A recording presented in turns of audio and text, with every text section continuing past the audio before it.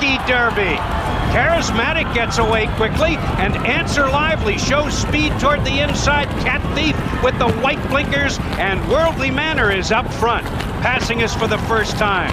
Now Valhall shoots through, and Valhall takes command. On the outside, it's Cat Thief second. On the inside, it's Answer Lively third. Here comes Stephen Got Even in red, moving up fourth. Desert Hero is fifth. Worldly Manor on the outside sixth, and it's a traffic jam at the first turn. Three Ring on the inside finds room and gains ground. The filly moves up. Charismatic drops back. Back on the front end. Valhall leads it by 3 parts of a length. That's Cat Thief in second. Worldly Manor in blue on the outside moves third. Stephen Got Even is fourth. At the rail, Answer Lively is fifth. Desert Hero sixth. Charismatic seventh. Kimberlite Pipe is eighth. On the inside, the filly, that's 3 Ring Racing ninth. Middle of the racetrack. Vicar is 10th at this point. First American shoots through on the inside, then Prime Timber, then Adonis at the rail. Ecton Park followed by Menifee. Then the Baffert horses are fourth and third last. General Challenge and the filly, Excellent Meeting. Lemon Drop Kid is 18th at this point. And K1 King, they're midway on the turn. And moving through on the inside, Cat Thief with the white blinkers has the lead. And here comes Worldly Manor, trained in Dubai, up to challenge. And Worldly Manor puts a head in front. It's Worldly Manor on the outside. Cat Thief at the rail. And Charismatic is coming on strongly. Down the stretch they come. Cat Thief digging in at the rail. Worldly Manor with Jared Bailey. Charismatic trained by Lucas on the outside. Now Lucas running 1-2. Charismatic on the outside takes command. On the inside, Cat Thief in the middle of the track. Menifee is flying, but it's Charismatic holding on to win it by a head. Menifee flying on the outside, and Cat Thief, I believe, was third.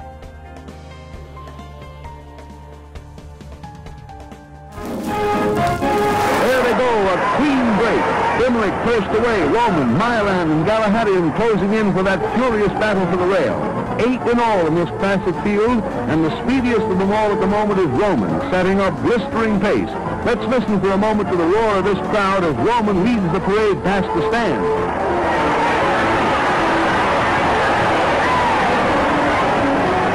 In a bunch at the turn, Bimlick runs well to the outside. Watch him. Now they straighten out for the dash down the backstretch, and the big news is still Roman with Bimlick second, and biding his time is Galahadian. Now, running head and head with the Bradley favorite is Dick, Myaland, and Sirocco, with Royal Man and Pictor trailing far behind. That's the call, but watch it closely. There goes Bimlick. The champ is making his move. In the final turn, it's Bimlick, Dick, and Roman in a three-way fight. But the slow-motion camera's unfailing eye spots Galahadian moving up on the rail, a 35-to-1 shot, and it's here that Bimlick meets his challenge, the challenge of Galahadian. The champ gives everything he's got, but it's not enough. Galahadian, toting the silks of the Milky Way farm, is out in front. And if speed and rhythm with a lot of coordination is what you want, follow Galahadian and Jockey Bierman in the ride of their lives. Great horse and a smart jockey, urging that sturdy bay colt to the terrific climax of his racing career. And here is racing's biggest moment. Today it's Galahadian's in a startling upset, paying $72.40 for $2. You'll hear that crowd roar. That is those who had Galahadian.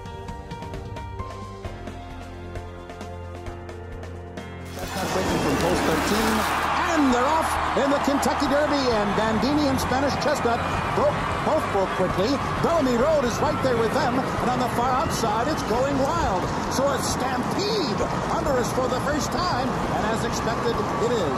Spanish Chestnut in front, going wild right there on the outside. Bellamy Road not far behind in third. Flower Alley is fourth. High 550 twin horses, closing argument sixth on the outside. High Limit is seventh at the rail, and Bandini is running in eighth position. Sunkink ninth toward the inside. Buzzards Bay is 10th. Fleet Alex in tight quarters, running 11th, 3 lengths back. Coin Silver is now 12th toward the inside. Noble Causeway is 13th. Andromeda's Hero is now 14th. Wilco 15th. Greeley's Galaxy 16th. Giacomo 17th in between horses. Sorted Out is 18th. And then Don't Get Man is 19th. And Greater Good is the last of 20. 45 1/5 seconds, among the fastest opening half miles ever in the Kentucky Derby. In the role of the pacemaker, it is Spanish Chestnut. Flower Alley second on the inside. Javier Castellano is now asking Bellamy Road at the half-mile pole. Going wild in between horses, so too High Fly. And Buzzards Bay making a move on the outside, closing argument. A Fleet Alex trying to thread his way through between horses. He will go inside as they round the far turn. 3 furlongs to go here. They ran 3/4 in a bruising 109-2. And here comes Bellamy Road, who's charging up on the outside. High Fly is moving with him. Spanish Chestnut is weakening. A Fleet Alex is in behind them. Closing argument is in with the chance there on the outside. Buzzards Bay coming down the middle of the track at the top of the stretch in the Kentucky Derby. High Five, Bellamy Road, closing argument on the far outside. Here comes a Fleet Alex charging through between horses. Giacomo, don't get mad, late charge on the far outside. Coming down to the finish, closing argument, short lead. Giacomo, a Fleet Alex, it's a 3-horse photo finish. And on the wire, it's Giacomo, who has won the 131st Kentucky Derby.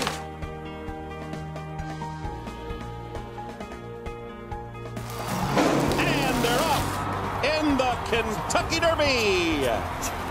And it's Join of the Dancers racing for the lead. Musket Man has some early speed on the inside. Here's Regal Ransom with some speed as well. Beneath the Twin Spires the first time. Regal Ransom and Join of the Dance will vie for the early lead. Pioneer of the Nile is right up there. And then it's Papa Clem down toward the inside. He's now 4th. Desert Party forwardly placed 5th on the outside. Flying Private is 6th. Freezing Fire in and among horses is now 7th. Musket Man is 8th. Dunkirk is 9th on the outside. Then farther back down on the rail, that is Atomic Rain, running in the 11th position, 2 lengths back, and General Quarters is now 12th. Nowhere to Hide is 13th on the outside. Westside Bernie is now down toward the rail, and then on the outside, at the back of the pack, beginning to move up now, is Hold Me Back. Advice is also right there toward the back of the pack, along with Chocolate Candy, Summerbird. Advice, the last of them all, is Mr. Hot Stuff. So down the back stretch run, or even well behind the rest of them, is Mind That Bird. So down the back stretch run, and Join in the Dance, an impudent long shot leader here, 50-1, taking the field through an opening half mile that was strong, 47 1/5 seconds. Regal Ransom is 3rd. On the outside, Pioneer of the Nile. Now Garrett Gomez asking him for a bit more. He's right there. 3rd on the outside. Desert Party is now 4th. Hold Me Back 5th toward the inside. Papa Clem threads his way through horses. From 6th now, Musket Man is now 7th. Chocolate Candy is beginning to come alive now, and he's 8th on the outside. Then down toward the rail, it's Advice as the field turns for home. Top of the stretch, it's still Join in the Dance with a tenuous lead. Regal Ransom and Pioneer of the Nile strikes the front just outside the 8th pole. Musket Man is coming hard down the center of the track, and Papa Clem's right there too. Down toward the inside, coming on through. That is Mind That Bird now is coming on to take the lead as they come down to the finish in a spectacular upset. Mind That Bird has won the Kentucky Derby. An impossible result here.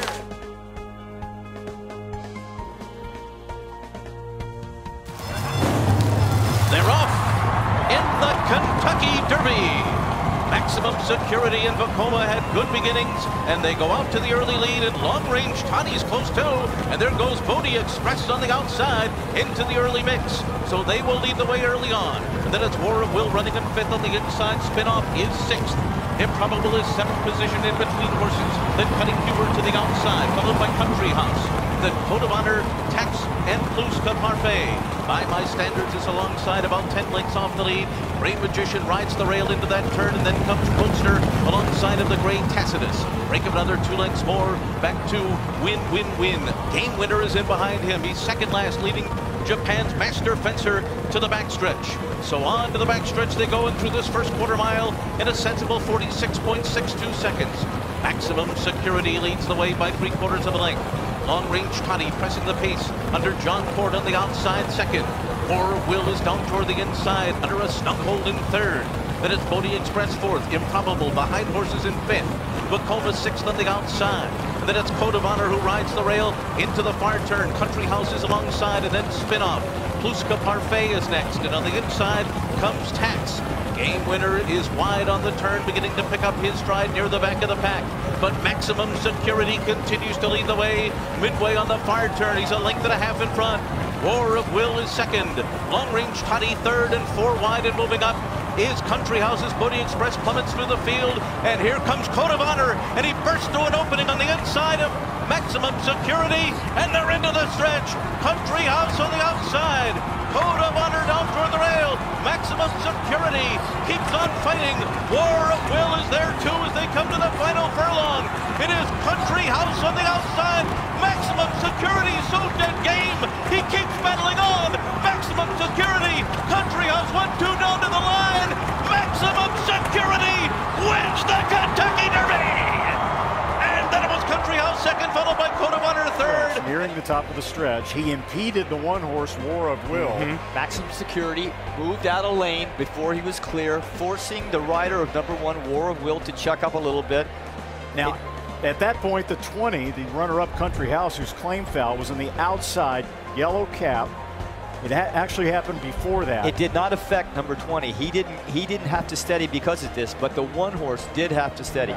So here we see him as we're going into the far turn. This is the 3 furlong pole, the green and white pole as they're passing right now. War of Will, the horse with a white stripe on his face, directly in behind the horse with the pink silks.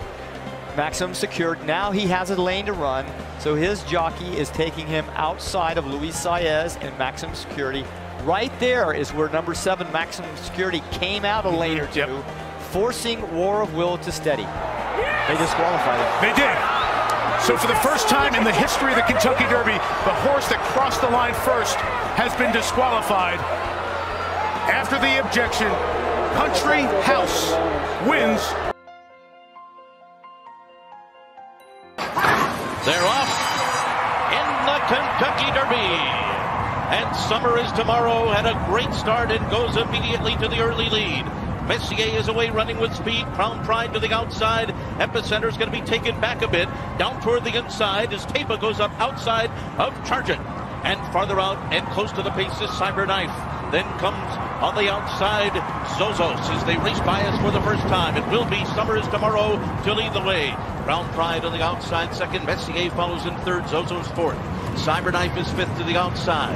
And then it's Tapa. Charge It behind them. Epicenter finds himself in mid-pack here. Pioneer Medina. Smile Happy next. And then Zandon to the inside and Wida Barrio. Lassa Causeway is after that. They're followed by Tawny Port.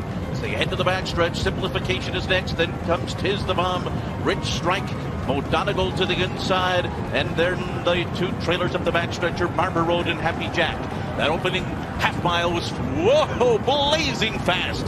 45.36 seconds for Summer is Tomorrow, who heads up the backstretch in front with Japan's Crown Pride right alongside, and Messier goes up in between those two. The pace continues to be hot. Zozos is next after 3/4 in 1 minute 10 and 4/5 seconds, and now Epicenter comes splitting horses and is moving up quickly as Crown Pride takes the lead around the far turn. It is Crown Pride battling with Messier. They're stride for stride. Epicenter and Zozos in behind them. Cyberknife swings up on the outside. Zandon gets the rail run, and they're into the stretch. And it's Messier, Crown Pride, and Epicenter is coming up on the outside. Epicenter has taken the lead as they arrive into the final furlong. Zandon is coming after him. Epicenter and Zandon, these two, stride for stride. Simplification down the outside is next. They're coming down to the wire. Epicenter, Zandon, Rich Strike is coming up on the inside. Oh my goodness, the longest shot has won the Kentucky Derby. Rich Strike.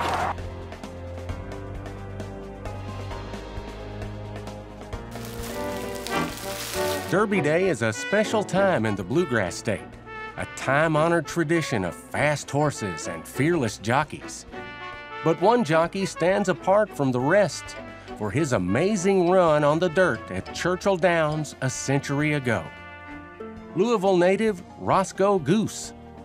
Goose set his sights on the Derby, riding a long shot named Donerail. Donerail wasn't highly thought of at the time for a lot of reasons. Thomas P. Hayes, the owner, breeder, and trainer of Donerail, decided to think very highly of him as being able to win the Derby. He did feel, with a lot of encouragement from Roscoe, that he could get a piece of the race. There was a quote that probably took place right when they were putting Roscoe up on Donerail before the Derby, where Hayes reminded him, just paraphrasing, that, you know, we're going for cornbread here. We just want a piece of the race. He didn't really think he could win. Sent off at 91-to-1 odds, Roscoe Goose stunned racing fans with a win on Donerail that returned backers $184.90 for a $2 wager. It's a Derby record which still stands. The Golden Goose died in 1971, but his amazing ride and belief that Donerail could be a winner continues to capture the imagination of race fans everywhere.